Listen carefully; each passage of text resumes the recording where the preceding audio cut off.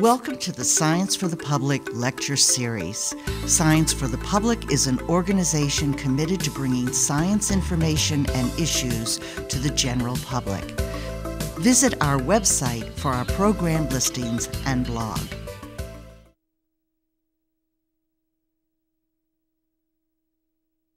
Good evening and welcome to Science for the Public and the Public Science Lectures.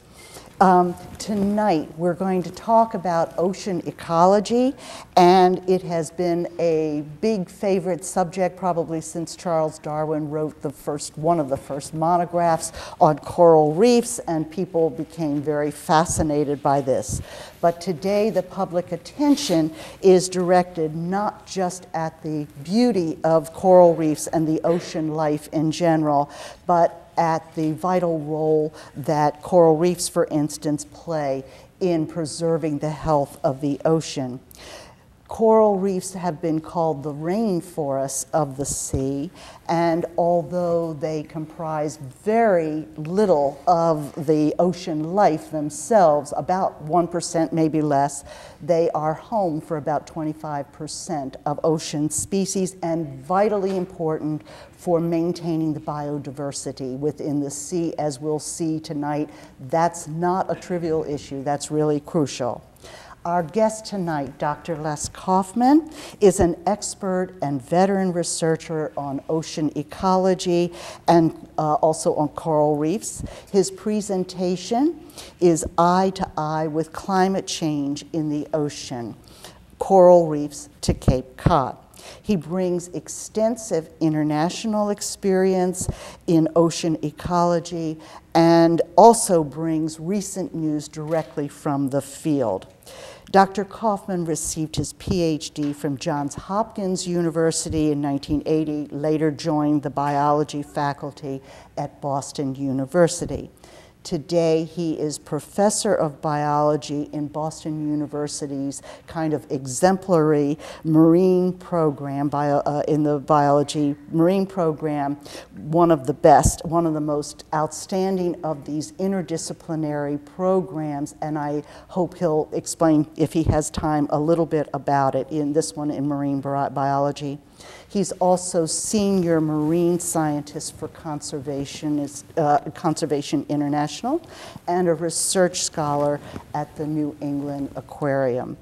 In addition to a very long list of technical publications, Dr. Kaufman has co-authored and contributed to books for a more general public, and this is a very welcome thing.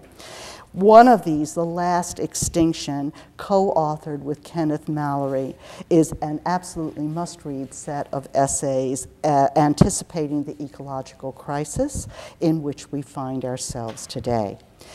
This and the other books he's written, and including some children's titles on the oceans, these titles are listed on our website, and when this program is uploaded to WGBH, there will be an Amazon link for some of these titles as well.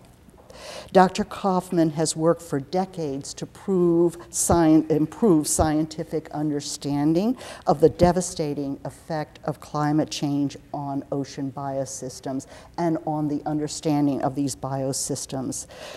Today, you are aware that these biosystems are very much threatened by a great deal of our own human activity. Dr. Kaufman, though, didn't stop with just analyzing the problem. He has invested his expertise in the development of very innovative programs to restore these ecosystems as well. For this latter work, he received the 2009 Partners in Conservation Award from the Department of Interior for work he did in the Gulf of Mexico. We are very, very honored to have Dr. Kaufman with us tonight, not only to give us a better understanding of what's happening in the ocean, but to present these possible solutions to our problems. A very warm welcome for Dr. Kaufman, if you will. Thanks, Yvonne. Welcome, everybody. I'm very happy to be here in Cambridge's beautiful new library, which was a construction site for the last, 5 years or something like that. It's wonderful to be here. My purpose tonight is not to convince you that climate change is happening. Climate change has always been happening. I'm also not here to convince you that the rate of climate change currently is being caused by people. That's an empirical observation supported by overwhelming amounts of data. And it's almost on par with the demonstration that evolution happens. So it's not a belief issue. It's just whether you are familiar with the evidence and you happen to be persuaded or not that it's being caused by people. I am. What I'd like to focus on more is how we address, survive climate change. And my major point will be, I may as well tell you now in case you have to leave early, my major point is that there are things we should have been doing all along anyway in our own best interest, and those are the same things we need to do to adapt to the effects of climate change in the ocean. Now, people think of climate change as global warming, and that's unfortunate. Because warming only refers to an average warming of the entire Earth. It doesn't get across the point that it's a redistribution of heat, so that some places get very hot and very dry, other places have enormously greater precipitation. There's just a whole bunch of different bizarre and idiosyncratic effects that come from kicking the planet really hard. But we can isolate 4 particularly conspicuous effects that are manifested on local scales. One is extreme warming of restricted bodies of water, like the Gulf of Mexico or the Caribbean Sea.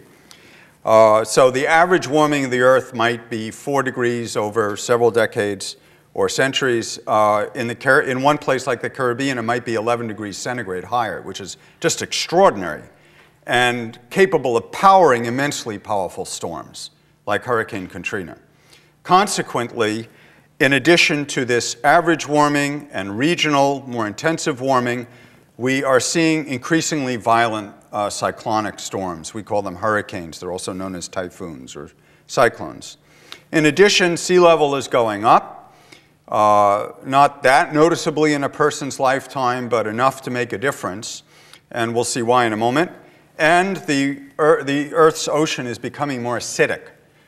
And the calcium carbonate that marine organisms make their skeletons out of is getting harder and harder for them to produce. So we're going to come back to this point in a little while. But let's just think about each of these effects independently, make sure we understand them, and then see what we can do about it. Sea level rise is one of the ones you hear the most about. Obviously, water level goes up, it submerges coastal marine habitats. They become too deep. Things like coral reefs and kelp beds require sunlight. Sun doesn't go through that much seawater. And if they find themselves just a meter or 2 deeper, they may die, or they may have to shift inshore to find shallow water again. When you increase sea level, and you also have the combined effect of increased intensity of storms, the water becomes more opaque. There's a lot more sediment in the water, and this too makes it hard for marine plant life and corals to survive. One of the most amazing things, though, is you move fresh and salt water around. And you may not realize this, but fishes like salmon and striped bass and herring that swim up rivers to spawn are acutely tuned to where exactly on the river you go from fresh to salt water. And if that shifts too far up or downstream, the baby fish from the eggs that are laid there will hatch, and they will find themselves in an environment devoid of food. They'll either be too far upstream from the food or too far downstream from the food. They have only a few hours to find the food. You can have total fishery failure because of a reworking of the space and timing of these events in early spring. And of course, we drown stuff. Hollywood showed us good examples of that in several movies, buildings underwater. But that would take a long time. The more subtle effects of sea level rise have to do with changes in ocean currents. These are pictures of Greenland and its ice cap. And this, can we turn down these lights up here? This is an illustration from Hal Wanless in Florida, who's kind of a climate change impact hero. And the darker blue are places where the glaciers are melting very quickly. So there's a lot of water, fresh water, flowing into the North Atlantic Ocean, and that water pushes the Gulf Stream south. If it pushes it enough, the Gulf Stream will miss southwest England. As soon as that happens, England will be plunged into a mini ice age. This is probably the most immediate and most likely profound change due to a change in the distribution of fresh water. Of course, as sea level goes up, coastal areas that are low-lying will be inundated. This is Florida as it might look in a couple hundred years. I just bought property. I made sure I was in the brown. I would like my son to enjoy. Actually, it wasn't waterfront, but it will be. So the value will appreciate significantly. Okay, so one of the most amazing things that's happened is in South Florida, there's this area called the Cape Sable area. This is Cape Sable. This is all Everglades. And in the early 20th century, this was all freshwater Everglades with sawgrass. And in this short time, just 70 years, it's all turned into, I don't think you see under the bright lights, but it's all turned into mangroves. Now, is this good or bad? Well, if you like orchids and alligators, it's a bummer. If you like crocodiles and great white heron, this is super. So the value judgments that we attach to these changes are plastic. I mean, it depends upon your feelings about stuff.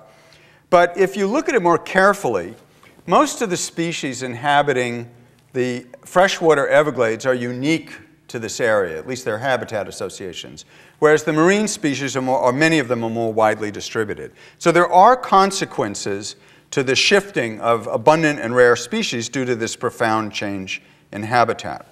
The other thing that happens with sea level rise is very rapid erosion.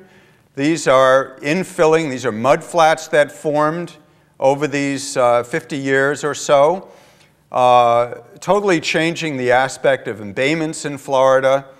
And this accumulation of mud is very rapid. It's as much as like 4 inches in half a year.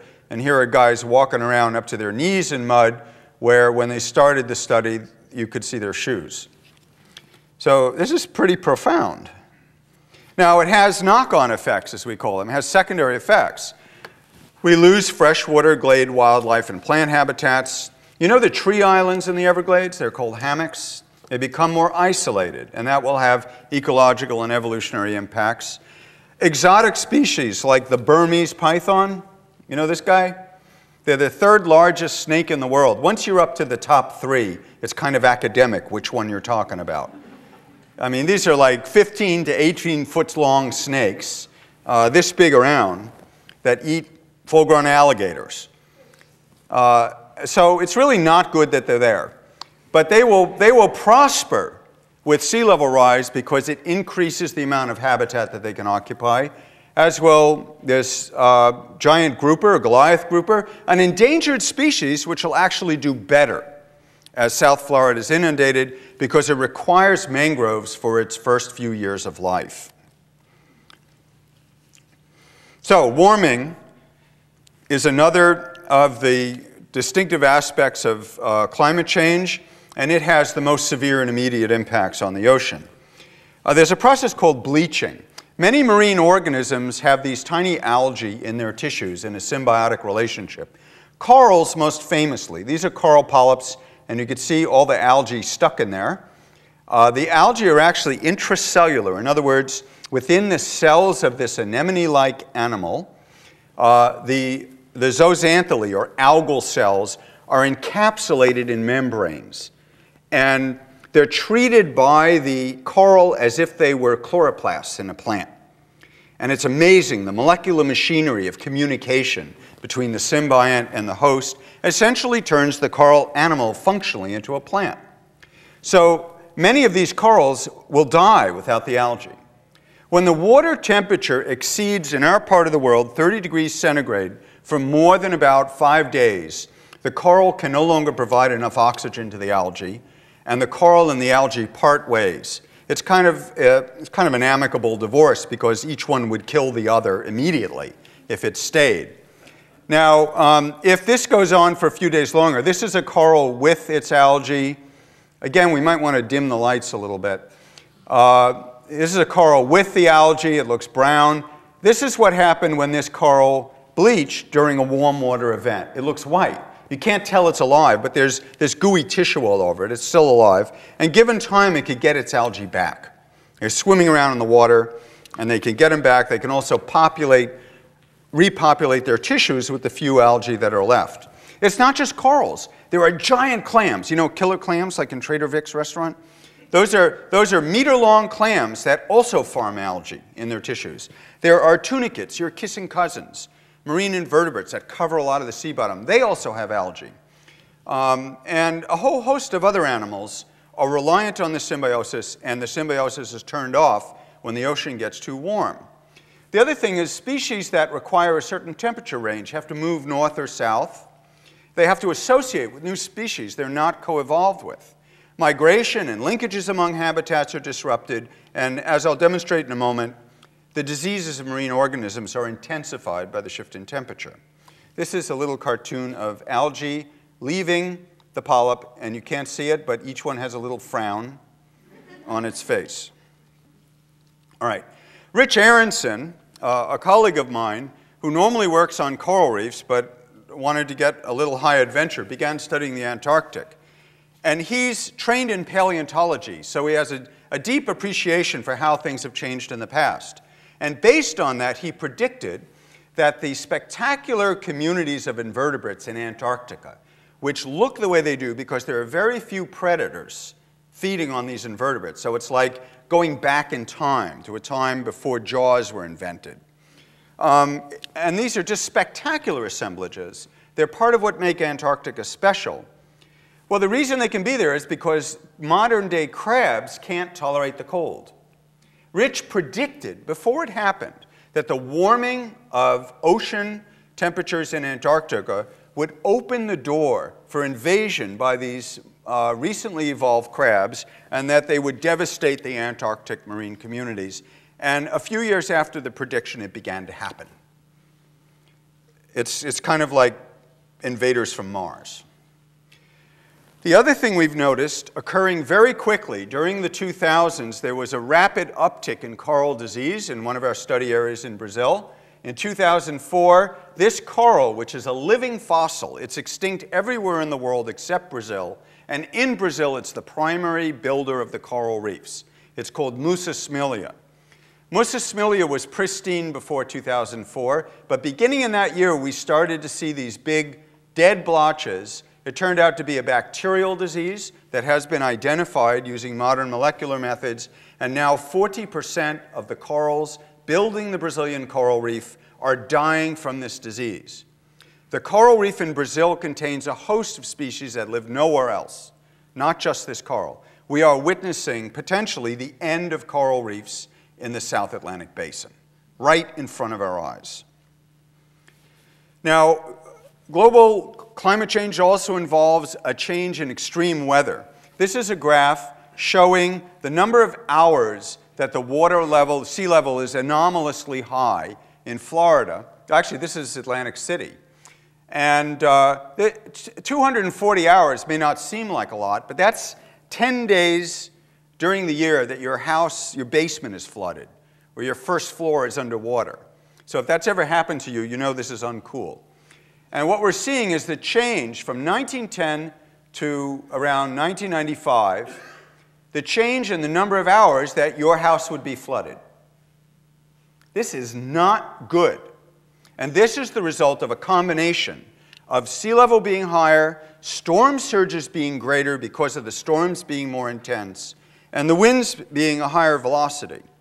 And this is part of what contributed to the disaster in Louisiana. Now, some of the effects are very counterintuitive. For the last few years, colleagues and I have been studying the Galapagos as a kind of case study for climate change. And the reason for that is the Galapagos is one of the places where El Niño and La Niña, those natural climate patterns, are most pronounced. And you can find very cold water right next to very warm water and study comparatively, the system. Now, in 1983, though, the Galapagos was subjected to the worst El Nino on record. The water was so warm that most of the corals bleached and many of them died. So this is a graph for a particularly important coral showing the distribution of totally dead and partly dead corals after that El Nino event. And the corals began to disappear from the coral reefs of the northern Galapagos. What came in, though, were these spectacular giant barnacles that Darwin was so fond of eating. They're about this big. They're like shrimp. If you smash them, you can pull the shrimpy thing out. And they can build reefs, too. So it's not that everything died. It's that there's a very strange transformation in the nature and character of all of the marine communities due to this event. But some things did disappear. The most abundant seaweed in the Galapagos, which only lives in the Galapagos, vanished. It's extinct. The most abundant fish that you could see in the daytime on several of the Galapagos Islands, we have not seen in 30 years. It's probably extinct. We're talking about a fish that was there in the hundreds of millions. So 45 species of marine organisms in the Galapagos are either missing in action or now on the verge of extinction, all because of the sequelae of this one unusually strong El Nino event. So El Nino is a natural phenomenon, but we now have evidence that its intensity may have been aggravated by global climate changes. Now, one of the most puzzling of these marine impacts of climate change is called acidification.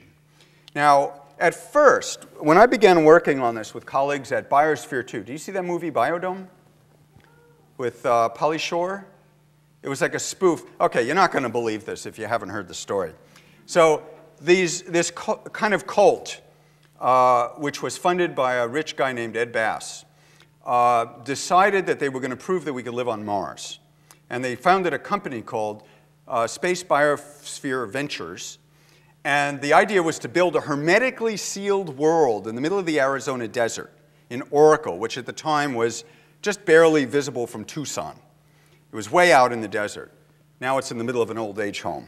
Anyway, the idea was to build this 4-acre thing and really seal it up. And in it would be a rainforest and a desert biome and an agriculture. Do you guys remember this? And then 8 biospherians were chosen to get locked in there.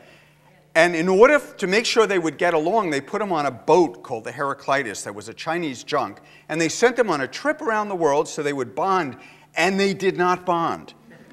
4 of them were scientists. 4 of them were, I don't want to say cult members, but, you know, and New Ageies. And when they got back, it was too late. They had to put them in there. So they put them in, and it was not amusing. But they toughed it out. And toward the end of the project, they began to suffocate and starve. And I don't want to go into detail now. I can tell you later. But the bottom line of the story is basically, we don't know how to live on Mars. We don't understand how ecosystems work well enough to create a new one and put it on a spaceship and send it off. And what we didn't realize is that the ecosystem is not like an engineered system with broad tolerances that you can build 10 times as strong as necessary. The ecosystem is complex, and like most of nature, it doesn't have to stay the way you want it. It has alternate stable configurations. It can completely metamorphose itself into something else that it, if it could be happy, is perfectly happy with, and you are SOL. And that's what happened in Biosphere 2. So one of the other things we looked at in Biosphere 2, after they let the biospherians out, we could use it as an experimental facility. And I would go in there every morning and lock myself in and lock myself out. But I did get to escape in the evening. One of the curious things was the roaches and the ants really took off. And you could put your wetsuit down. There was an ocean. I worked in the ocean. You could put your wetsuit down and it would walk away if you gave it enough time. So anyway, we went in there, and under the leadership of a couple of guys from Harvard, from Columbia rather, we began to alter the chemistry of the ocean to make it resemble ocean chemistry in the pre-industrial era, which means lots of carbonate in the water, easy to build your skeleton. Ocean chemistry in the year 2100. which means very little carbonate, acidic water, very hard to build your scale in. And we wanted to see if it would really have a deleterious effect. And what we discovered is two things. One, the growth rate of coral was depressed 40% under the year 2100 scenario. But worse than that, under current conditions, it was already down 10%. And this is critical because if snail shells can't be strong enough, if coral can't be strong enough, it will be broken by waves, the shells will be crushed by predators like this Titan triggerfish, which smashes coral to find the clams living inside, and this parrotfish biting chunks of coral in order to display its territory and eat algae in the coral. The corals would just crumble. The snail shells would no longer be able to defend themselves. And the predators would get an edge over the prey, and it would kick off an oscillatory cycle that might end with the extinction of the prey. In order to measure this, we developed an assay in which we pretend we're a parrotfish. And we score the coral, and then we watch it heal.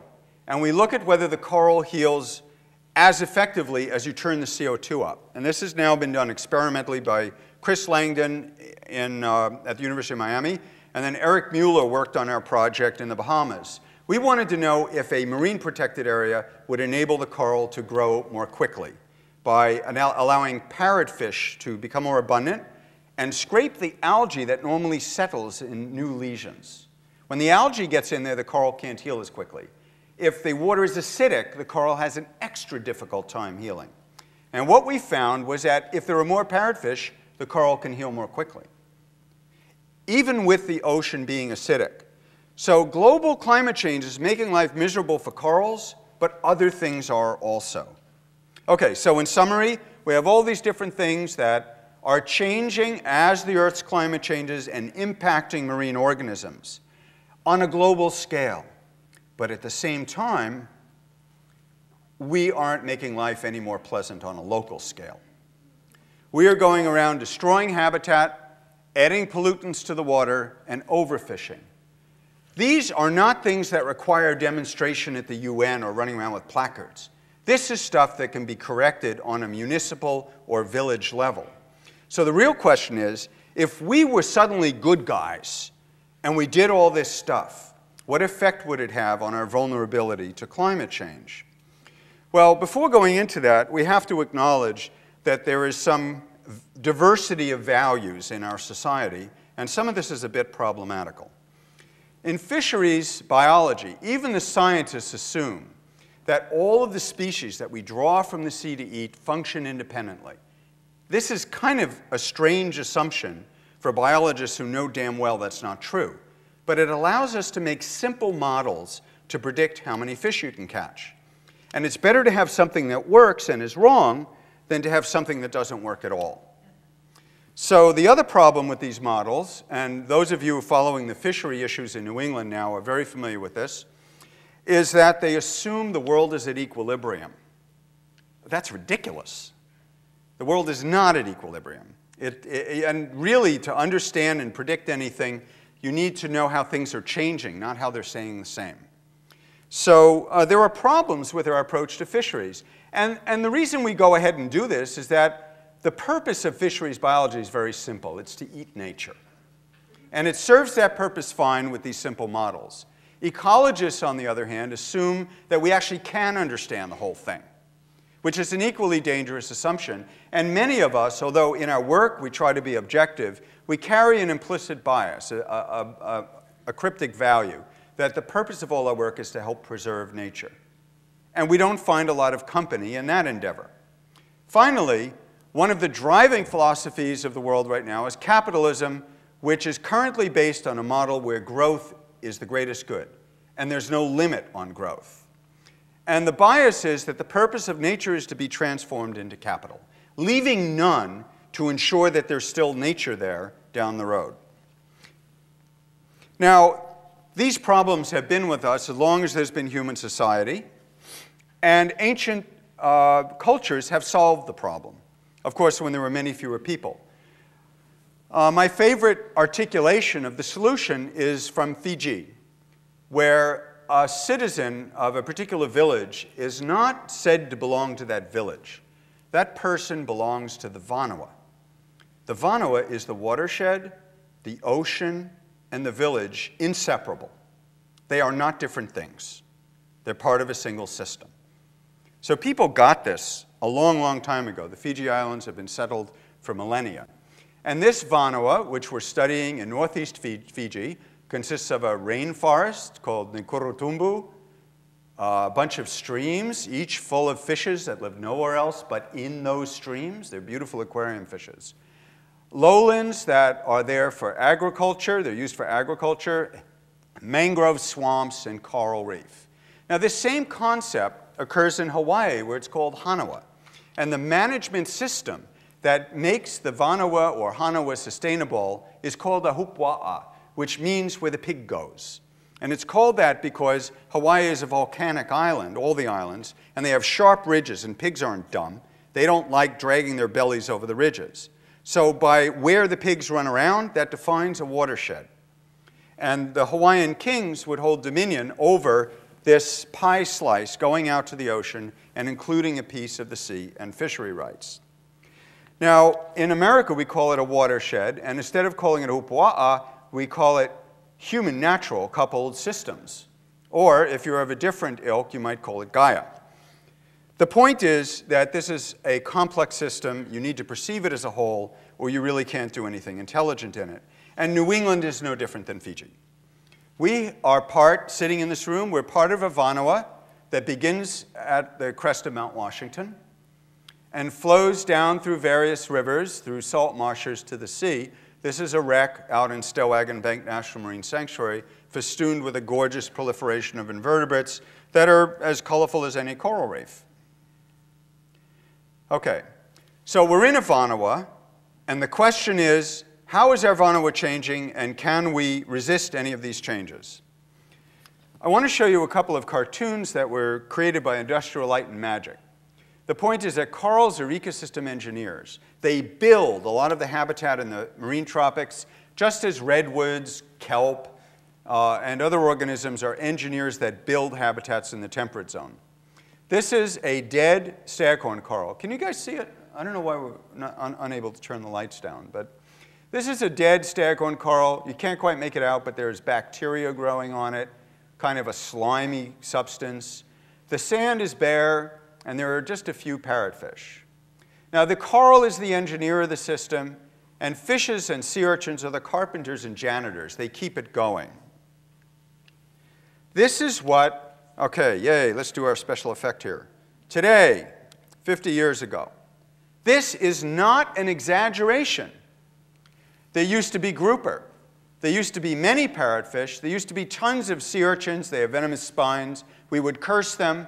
There used to be large sharks. And most important, the reef was a dense framework, a jungle of two species of branching corals, staghorn and elkhorn. Elkhorn, unlike any other coral in the world, up to 5 or 6 meter high trees, stretching over areas as large as 10 football fields. This was an astounding habitat, and when I was a graduate student, I reveled in it. My whole generation of scientists lived in this habitat. It is gone. It is gone over a vast area, including the entire tropical West Atlantic. It's astounding. These two species of coral are now considered endangered. The sharks are endangered. The parrotfish are overfished. And the urchins were wiped out by a scourge that spread through the Caribbean in the mid-1980s and eliminated almost every last one. They're just beginning to come back. Here's why it mattered. Parrotfish eat algae. Sea urchins eat algae. The parrotfish were already overfished for 400 years, so their numbers were low. They were reduced to almost nothing by industrialized fishing, beginning after World War II.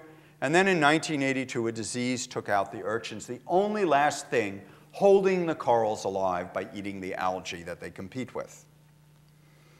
So, as a result, coral reefs are in precipitous decline everywhere. This is the curve for the Caribbean. This is the curve for the Great Barrier Reef.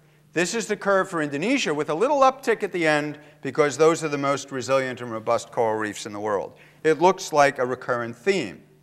This is an event so profound that it marks the end of an epoch in the fossil record. We are no longer living in the Holocene. We are living in a new epoch called the Anthropocene. And this will leave an indelible mark on the fossil record as clear as the one that marks the asteroid impact that brought the end of the very large birds that we call dinosaurs. All right, as corals die, so does the world that they build. This is the Caribbean before the die-off and after, just seaweed and sponges. This is the mid-Pacific before a mass bleaching event and after. Not surprisingly, the fish eventually disappear. It's not just coral reefs that we're losing. This is a littoral forest made out of giant trees related to chocolate. This is a Caribbean bloodwood swamp that's protected in the lee of coral reefs, a seagrass bed, and then perhaps the most diverse marine community on Earth, the roots of a mangrove swamp.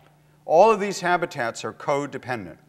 So, in order to answer this question, does local effort help you restore a habitat, and can it help you resist climate change?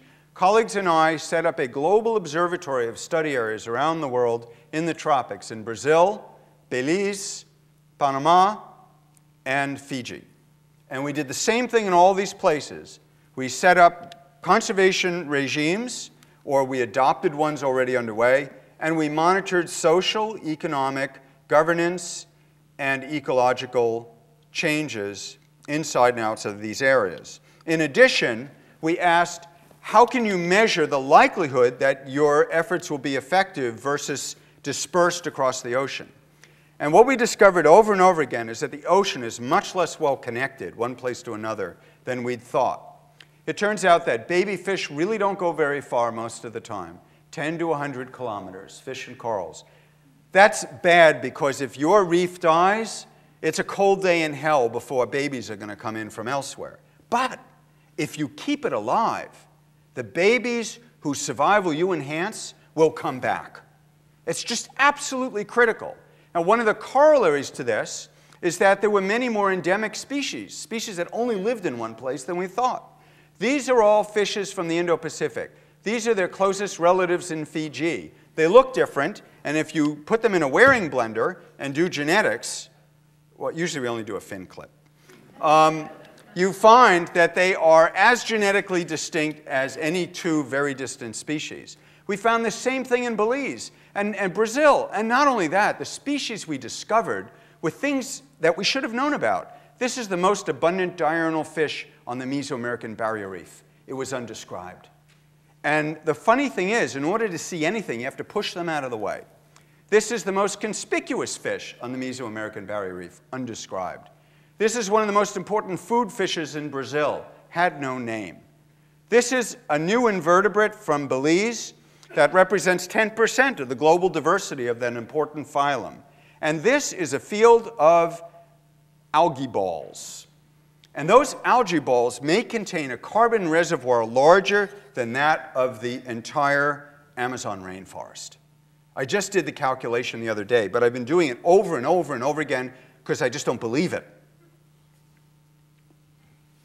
Another piece of evidence that fishes really don't go very far came from a study by Mark Hickson and his colleagues under our project in Hawaii. Now, this is the Big Island of Hawaii, and these stars are areas called fish replenishment areas. The aquarium trade harvests thousands of these yellow tang. Isn't that pretty? That's a fish you buy to put in your aquarium so you don't have algae in your aquarium, so your corals can survive. I mean, it's not like we don't know this stuff. And the question was, if you don't catch aquarium fish here, will they resupply the same island? And so we used genetic fingerprinting to find parent-offspring pairs. Okay, here, doesn't that look like Dory? Dory's just a blue version of the same fish. Okay, so there's our little Dory. What's her name? You know, the comedian. Yeah, that's our Ellen DeGeneres there. And there goes her baby, landing right there. And this is the statistical significance with which we can say, this is the child of that fish. In the open ocean, we could find the baby of a particular parent. I mean, we wouldn't have thought that possible before. Another baby landed there. This one came from there. That one went for a long ride, but still the same island. Okay, this is getting old. The point is that local conservation will lead to local resupply. It's worth doing.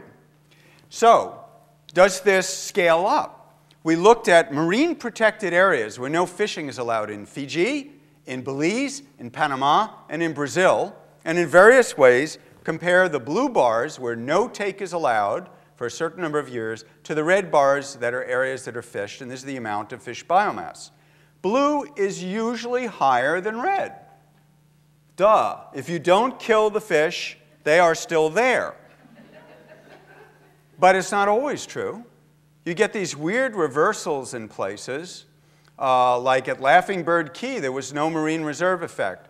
I didn't understand this until I finally sat out on Laughing Bird Key in Belize for a while, and it dawned on me that the protected area was actually only around the island. Nothing was enforced across the atoll, which is 20 times the size of the island. So it isn't working. If you make a park and you don't enforce it, it doesn't work. They may sound very, very simple and not worth $12.5 million to find out. But people don't realize how poorly enforced these parks are. Also, it matters where you put the park in the beginning. Half Moon shows a big reserve effect, but that's because it was very nice before they made it a park. That's why they made it a park. So you need to sort these things out to know how effective local conservation efforts are. In Brazil, where we have parks, and there is a difference between no-take areas and open access, a slight difference. The bars are higher here, more fish. If you go to deeper water where nobody's fishing, there you finally see what will be possible if the parks were properly enforced. You would have 5 to 10 times as much fish. So this is an indication of the failure of the enforcement system of the Brazil marine reserves. So, fishing matters. What about pollution? This is an example of one of our study areas where we carefully tried to factor out the effect of being in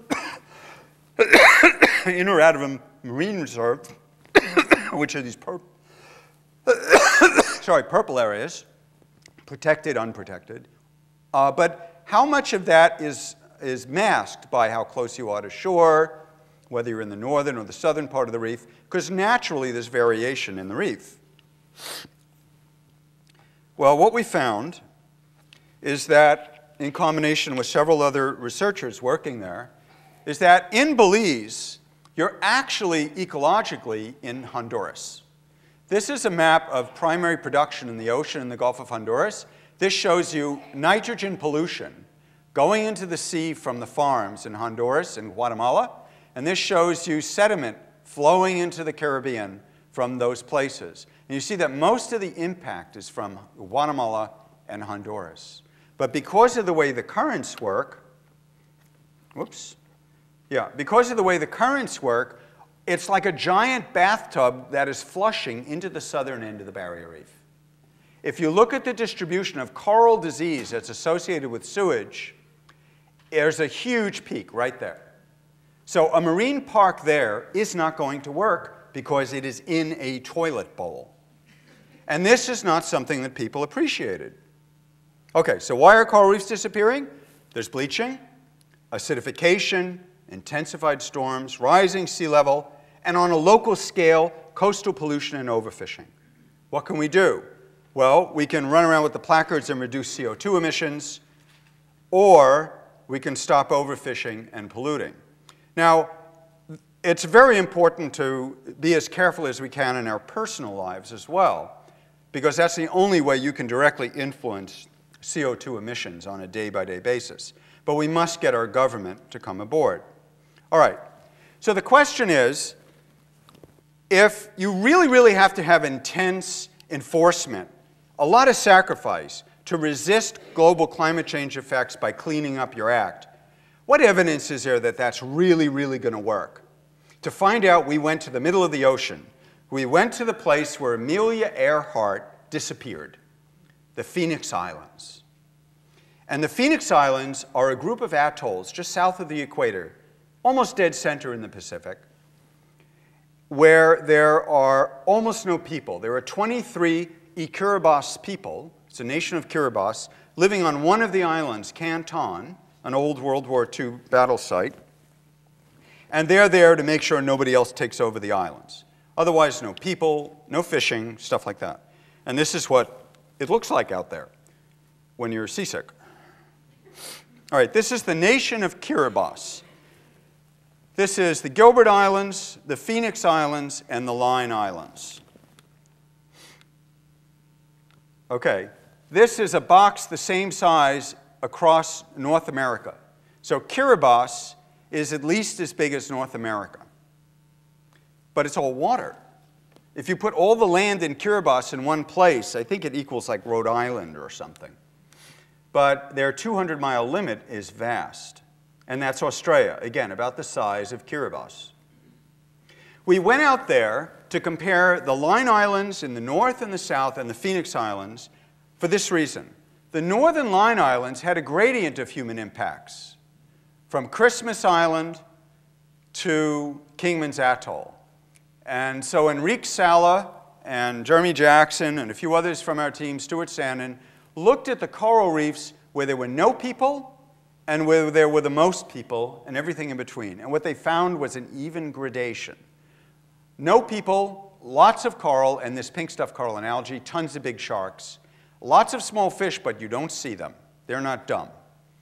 As you go to the other end of the spectrum, very little coral, lots of seaweed, no fish. In the middle, lots of small fish, no sharks.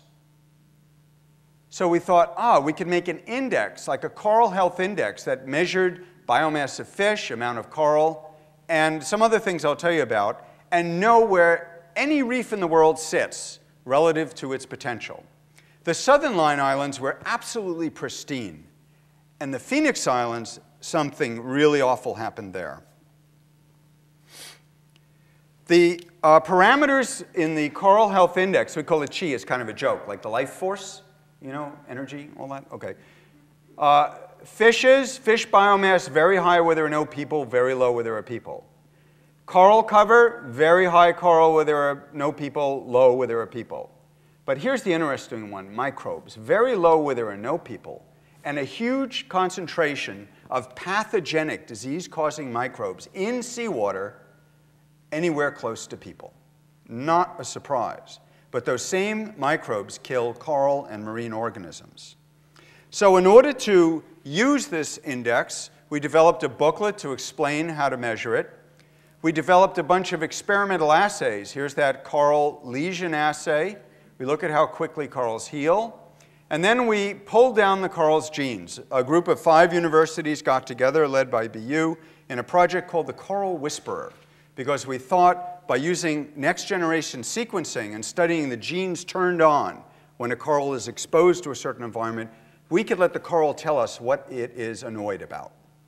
And we could also measure the marginal benefit of local conservation efforts and global battling of climate change. Now, the Phoenix Islands protected areas was at one time the largest marine protected area in the world, almost as big as California, much bigger than New England, and that's the vast Serengeti there. It's a World Heritage Site, and it's almost uninhabited. This is what it looked like before the mass bleaching event. This is a map, a heat map of sea surface temperature as it stood for 7 months with Pipa right in the hottest zone. Pipa is where El Niño begins, and in the year 2002, right after a successful expedition there describing a pristine system, there were 7-degree heating months. That means for 7 continuous months, the temperature was lethal to corals. And what happened was they died. We went out there to find out how coral regeneration proceeds under the most ideal circumstances. This was our benthic team, and this is our colleague from Kiribati, who didn't fit in the frame, so he's been photoshopped. And we measured coral recovery by laying transect lines and counting the coral that it crosses, a very well-recovered reef. It was completely stripped of coral 7 years earlier. And we watched the fish. This is my transect line, and I'm trying to count these fish, which are very hard to count. They're the same color as the reef, and they're everywhere. But the main discovery was that the real hero of this story is something called crustose coral and algae. It looks like pink paint. and baby corals love to settle on it. This is the only algae that can grow when parrotfish are grazing intensively, parrotfish and urchins. So by having the herbivores, it's like preparing the soil for corals instead of seaweed. So what happened out there? Well, live coral had gone down in the first few years. Crustose coral and algae had gone up. Algae went up a little bit. Rubble went up because of the destruction. But in the ensuing years, during the recovery phase, the coral came back. Coral and algae just skyrocketed. Algae were depressed, as it was soft algae, as they were eaten by herbivores. Rubble stayed the same, which means no new coral died. That's reassuring. So, Phoenix Islands are rising from the ashes. They're aptly named. Here are the hordes of herbivorous parrotfish that are responsible for this feat. When the coral died, the herbivores did not leave. They provided a living shield to the reef to accelerate its recovery. If this were an occupied area, those herbivores would not be there. They would be on your dinner plate. They were everywhere, ranging from tiny surgeonfish to this 4-foot-long behemoth parrotfish called a bumphead. Very rare in any inhabited area. And the coral is coming back. So in 7 years alone, without local human influence, the reef is tremendously resilient. Now, there were a few wrinkles.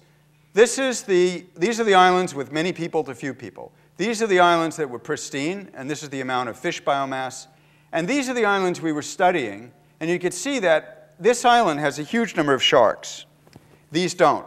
It's because a Korean vessel went through 2 years earlier and eliminated most of the large predators in a shark finning operation. Now, what we found is that the amount of fish in a pristine site is almost half of a kilo per meter square. Can you imagine that? That's like being in the middle of a herd of elephants. That's what's supposed to be there. The Phoenix Islands in recovery phase are about half that. But you go down to familiar tourist sites like Fiji and Jamaica, look at those numbers. It's a ghost town. So the machinery of restoration is missing. It's missing because we ate it. So much for Fiji. What about New England? Well, 2 landmark laws command us, they give us the mandate to pull a Fiji in the US. In 2008, Massachusetts promulgated the first Comprehensive Ocean Policy Act. Did you know that? Right here in Massachusetts.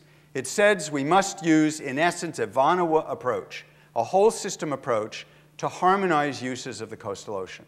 In 2010, Obama signed an executive order bringing into existence the National Ocean Council and ordering that we use marine spatial planning, all of our science combined, to make sure we get the best use of the ocean without diminishing its restorative capacity. This is Jane Lubchenco, a member of our ilk, one of my colleagues, who is now head of NOAA and has the Republican crosshairs, Sarah Palin's, what does she call it? A surveying instrument, right over her. And there's been a violent reaction to this. This is a Republican blog, Obama's Ocean Policy Initiative, Washington's latest power grab. All right, so can coastal and marine spatial planning help us with climate adaptation? In Massachusetts, we're trying.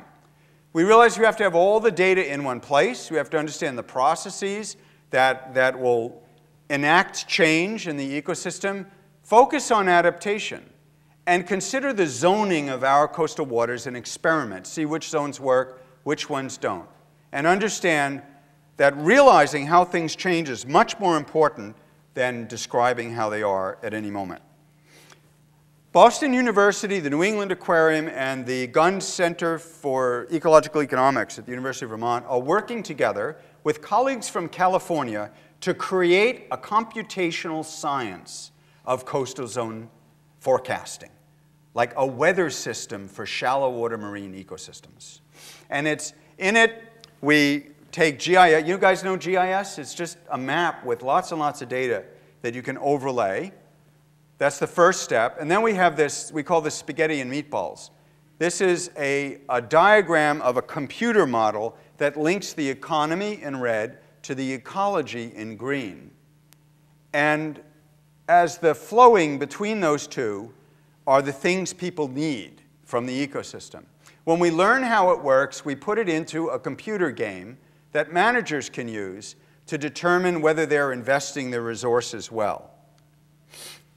So the basic setup of the model is that it has a biosphere with all the biological stuff going on.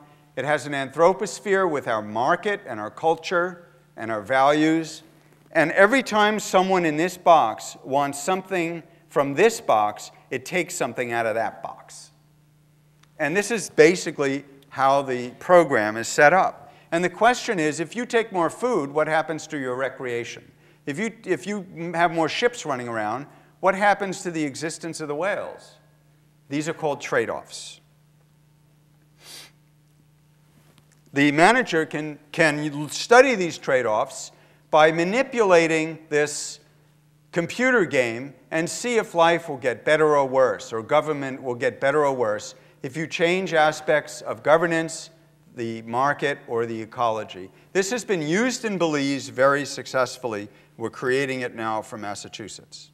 Okay, so one of the major issues, even once we know how to resist climate change, we know how to improve ecosystem health, one of the major issues is that the money, the little money that does go into this, is badly distributed.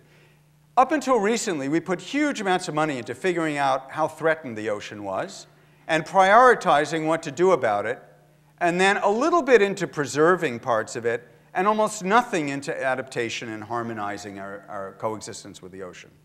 So it was a different philosophy. Count it and put a fence around it. What we need to do is certainly know what we're losing and prioritize what to do, but we need to put a lot more effort into getting along sustainably with the coast and with marine communities and adapting aggressively to climate change. So questions for you, for the people of the Vanua of Massachusetts. What do you value? Where are your priorities? How do I set the computer program? What trade-offs are acceptable to you? What should our natural environment, our seas and forests, look like? Do we want right whales in the system? You will have to have fewer lobster in the market. Do you want old-growth forest on Mount Wachusett? Well, you won't have quite as many places to fall down the mountain on skis. And is the cod in the Massachusetts legislature truly sacred? If so, we have to abandon 20th century fisheries biology and leave cod that are really as big as this wooden sculpture swimming around in the sea to make more babies. We can do this. The law mandates that we do it. The science needs to be developed, and there needs to be constant, unremitting, unrelenting pressure from the constituency demanding that it happen. If we did all that, even if the reduction of CO2 emissions was painfully slow, as it's likely to be for the next few years, our quality of life would be better, and we'd be in a much better position to deal with the unavoidable impacts of climate change that have already been set in motion. Thank you.